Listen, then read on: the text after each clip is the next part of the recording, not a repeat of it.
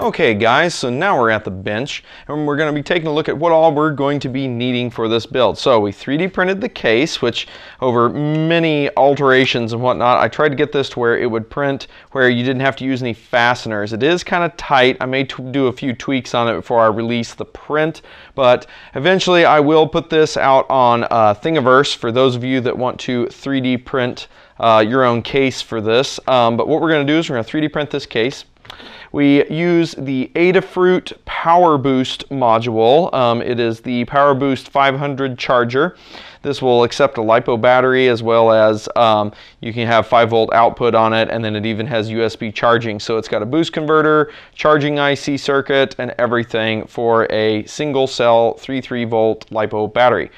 Which then brings us to the single cell LiPo battery. I have chosen a 1200 milliamp hour battery. I did a calculation. This was the only one that I could find. They were actually out of stock. I was going to do the 2000 milliamp hour battery. This one was the next best bet. So you could probably get, with the 2000 milliamp hour battery, you'll get about 6 to 10 hours worth of playtime. This one you're probably only going to get 4 to 6 hours or so. I don't know. I'd have to do the math, but basically you need yourself a LiPo battery. That's going to fit right into this case, as you can see, and that way we can have rechargeability. Then we're going to need a switch, so I just got one of these basic through-hole toggle switches. This is going to fit right into this feature that's in the side, so that way we will have a switch, okay? And then, so that we have some indication as to when our battery is getting low, the cool part is, on this charging IC, I don't know if you can see it or read it, but they broke out a bunch of pins on it. One is a low battery pin, the other one is like a 5-volt powered up pin. So we're going to use 2 LEDs. We're going to use a red and a green one. The green one is going to be the battery power, the 5 volts coming out, so we know that it's on. And then we're going to use a red LED to let us know when our battery power is low. And those fit into those 2 sides right there. So they'll slide right in to that fixture, and we'll end up putting a dab of glue on. So we're also going to be using the good old Loctite glue to glue all this stuff down, at least the switch and these 2 guys. You also need some bits of wire so that you can solder and build all this and put it all together. We also need one 100 ohm resistor. We also need one 470 ohm resistor. And the reason the 2 different sizes is because one of these LEDs is going to be wired to the 5-volt rail. The other of the LED is on the low battery rail, which is a 3.3-volt rail. So I don't want it to smoke one of these guys, and also I don't want it to be blinding bright either. So that's what we've chosen for this one, and I've also got a little bit of double back tape because I don't want this battery. I mean, it fits fairly snug in here. I mean, that battery snaps in and fits fairly snug, but just in case, on the off chance that it might try to pop loose and rattle around inside the box, this just keeps it from happening. And then due to the features that I put into the sides of the board, this all should just snap together. Let's see, I got it backwards. Just like this, and it should all just snap right together. Now, on the Raspberry Pi board, we're going to be using the 5-volt pin and the ground pin. Make sure that you get the right pins, and I'll show them to you when I'm soldering it up, because if you don't, this does not have, at least on the GPIO, does not have reverse polarity protection, so you can blow this thing out of the water if you hook it up backwards. Okay, so that's how we're going to do it, so we can be able to power it. Guys, let's get to building.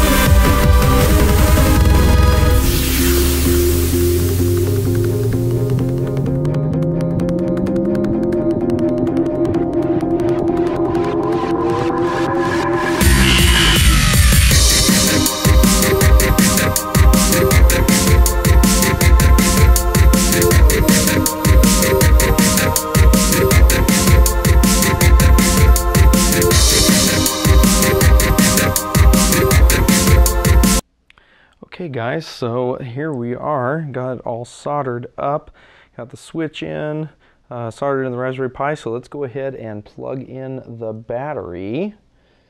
Should be able to get this in this little tiny connector, if I can. There it is. Looks like there that goes. I may end up desoldering those LEDs just so it doesn't drain the battery on that guy. But basically now I should be able to turn it on and off. And we may take and put the switch in. The thing I got to thinking about was I need to be able to charge the battery. And so the battery has to be connected to this charging IC before I can charge it. So it's going to be interesting. I may have to switch the battery leg along with this. I may have to trim the battery and solder it to the other pole on this guy or something. So I'm going to have to look at that. But basically there you go. Now all we have to do is close it up. We can get it close up on us. Get it to close up. The theory goes we should be able to fire up the Pi. Hey guys, I just wanted to show you it all put together. I did have to make a modification. Let me see if I can zoom in on this. Let's get a little more light on the subject. There we go. I did have to make a slight mod to this, and it's because one thing I noticed that when you plug the battery in, this guy turns on, and there is an enable pin. I don't know if you can see that. It's EN, enable pin, and I'm taking that to my switch, and then I'm taking the other end of the switch to this ground leg that I have here.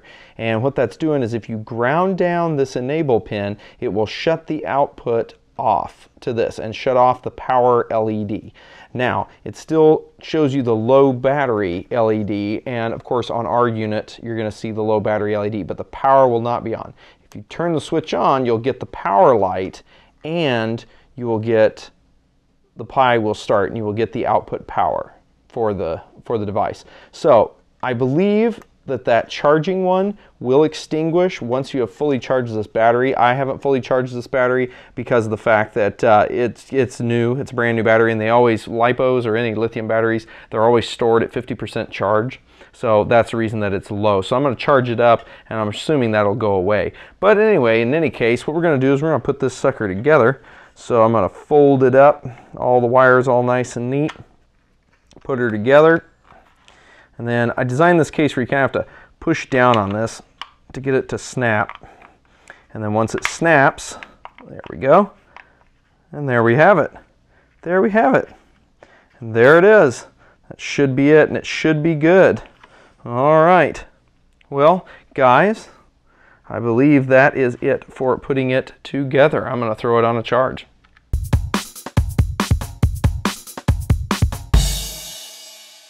Alright guys, well, welcome to a TV that's in our room. So what we're going to do is we're going to go ahead and fire this guy up. I got the controller, I got my little box of a deal, I got a cable that's out. Now, the idea behind this is you should be able to, let's say, pretend this is a hotel and I'm wanting to play some video games. I should be able to just take my HDMI cable, plug it into the TV, take this guy, plug it right in. And that's really all you have to do. So we're going to go ahead and I'm going to move the camera around. I know I'm shooting a TV screen, but I'm going to move the camera around, and actually I'll probably put it on my hand. That way I can show you the TV screen, I can show you it, and I can show you that it's all working together. So here we go.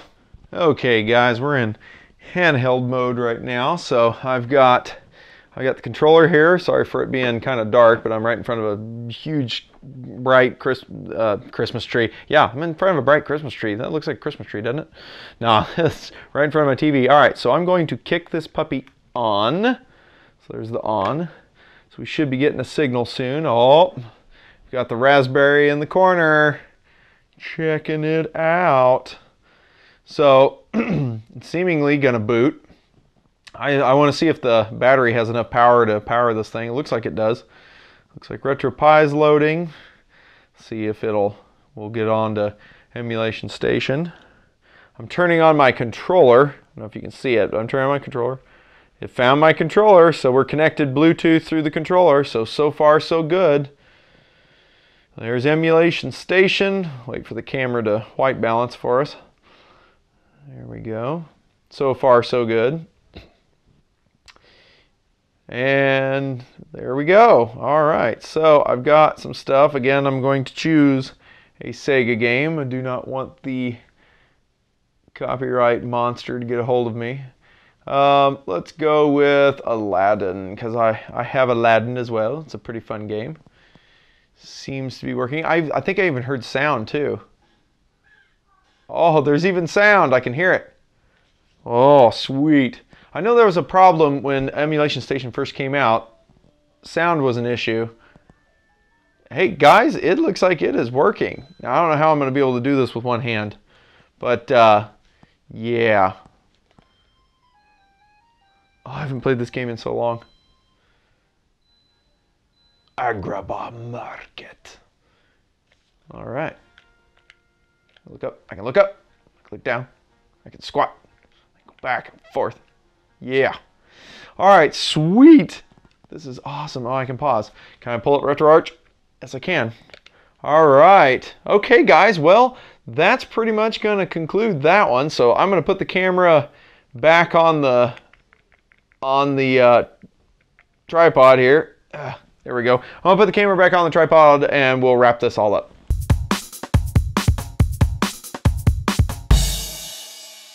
Okay guys, well, I hope that you enjoyed this build. This was actually one of probably the most funnest projects I think I've done just yet, just because of the concept of it, that I'll be able to have some cool little trinket to take with me. So, and the fact that we 3D printed the case ourselves, we designed all the features ourselves, and did everything that way. So, yeah, and this whole build, I believe, if I did the math right, is under $100. So for under $100, you can get all the video games that you own basically in one spot. Now there's minor tweaks, obviously, to the software that you have to do to get certain games to play correctly.